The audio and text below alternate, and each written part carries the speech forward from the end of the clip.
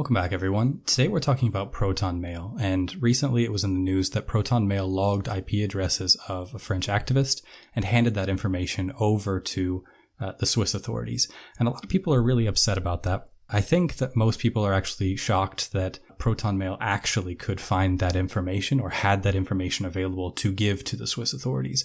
So today I want to talk a little bit about how ProtonMail works technically and address some of the concerns about privacy. First off, ProtonMail is end-to-end encrypted. They had no ability to share things like the contents of email. What was shared was what we call metadata, any communication data, and specifically this French activist connected to ProtonMail directly. So this isn't the first time that something like this has happened, and I'm not sure why this particular case is getting more traction than others, except maybe that the case file, I think, was openly available. So if we look at ProtonMail's own transparency reports, we can see the statistics about requests that have come into ProtonMail from the Swiss authorities, what was approved, and then just requests from countries coming in. So in their reports, we can see that a lot more countries are making requests in 2020, and we don't have the 2021 data yet. But requests are ramping up very quickly. Now, does this mean that countries are being more aggressive? It probably just means that ProtonMail is a lot more popular than it used to be. ProtonMail's had a lot of growth in the past few years. That means more users, and with more users, you're going to have more requests associated with that. Now, look how many they've actually contested legally and tried not to fulfill. And then the orders complied with just last year, was 3,000, which is fairly low. Like other service providers have way bigger numbers than this. That's something to think about. This is on ProtonMail's own website. So Swiss authorities can make requests to ProtonMail, basically to divulge any information that they have about the user. All right, so let's see technically what was kind of going on here. Okay, so imagine that we have ProtonMail and we're trying to connect. We have our computer on the internet. ProtonMail has an IP address that's unique to it. That way we can identify where it's at and talk to that IP address. Our computer also has a unique IP address, and this IP address is assigned from our service provider.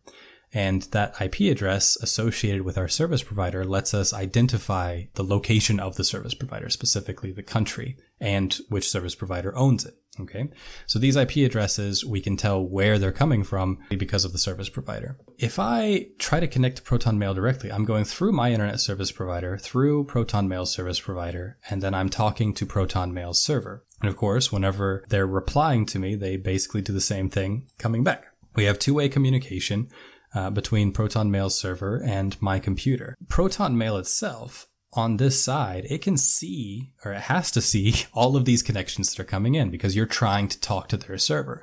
Well, what IP address does the ProtonMail server see?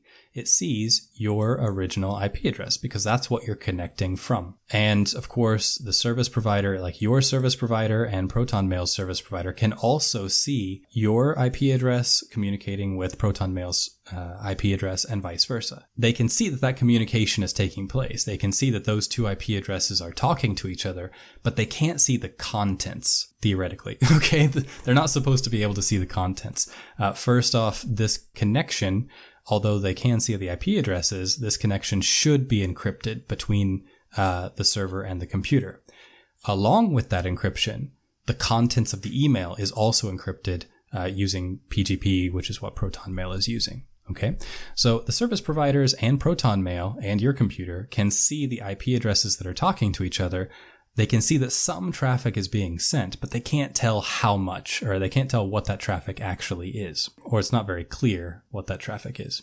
Okay, so next, if you're connecting from your phone, it's the same idea. You have a ProtonMail app probably installed on your phone.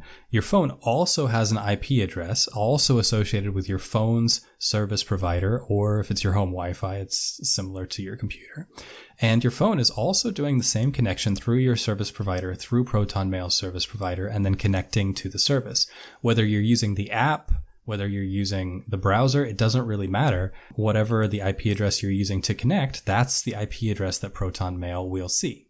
Now, ProtonMail is doing everything it can to encrypt all of that, but we cannot encrypt those IP addresses, otherwise we don't know where to send the traffic. So what ProtonMail recommends, instead of connecting to the server directly, they have provided a Tor onion address. So the idea basically is that you connect from your computer to the Tor network, and then we set up a tunnel in the Tor network. Our data gets routed through the Tor network, and then it basically goes through another tunnel to ProtonMail. So we can make a connection through Tor, encrypted connection through Tor and through ProtonMail.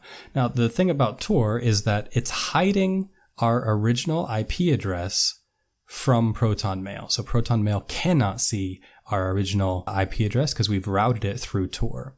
A very similar thing would happen if you use like a VPN or a proxy, but ProtonMail provides a Tor node directly, so they recommend using that. Now, your service provider can still see that some connection is being made, but they don't know where that connection is going. Because ProtonMail is in the Tor network, you don't have any exit nodes or anything that can spy on your traffic. You're just going directly through Tor to ProtonMail. ProtonMail cannot see your IP address, but they can see like what you're doing and what account is logged in. And they can tell that you've logged in from Tor, but they don't know your original location. So in this whole discussion, what people seem to be upset about is that ProtonMail does not, by default, keep track of the IP addresses that a certain account is using. But in this particular case, IP addresses were logged.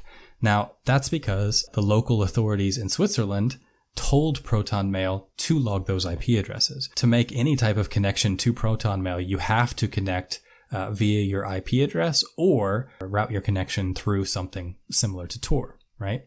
And ProtonMail specifically said use Tor if you're going to access this, especially if you're a very sensitive group, for example, like a journalist. So a lot of people, as far as I can tell, just didn't read ProtonMail's documents closely. In the documents, they talk about Tor, they talk about the Swiss government making certain requests and what they have to turn over whenever they have those requests. So is ProtonMail secure? Well, ProtonMail is as secure as basically any other cloud-based service provider. You are trusting a company with your data. Now, the big differentiator for ProtonMail is that they do use end-to-end encryption, and they don't have access to the email contents. If you're attempting to secure email contents, then ProtonMail is very secure. If you're attempting to connect completely anonymously, you have to go through some sort of tunnel like Tor. Otherwise, everyone can see where you're coming from. They don't normally log IP addresses, but their documentation says that if they're requested to, they will. If that's a concern for you, for example, if you're a very sensitive subject like a journalist or something like that, then you probably should be using Tor and connecting to services that are directly hosted on Tor, not through an exit node, for example. So this is kind of a quick description. Metadata is really interesting for investigation. So from my investigator hat, looking at this case is super interesting because we can see what kind of information we can potentially get from ProtonMail. From my privacy hat, it's looking at what were the limitations of ProtonMail, and in my opinion, they're working exactly as advertised. Like there's nothing controversial here, really, because they already told everyone that that's how it works, and that's how the internet works. This is a little explainer on how they work, and yeah, let me know below if you have any questions. Thank you very much.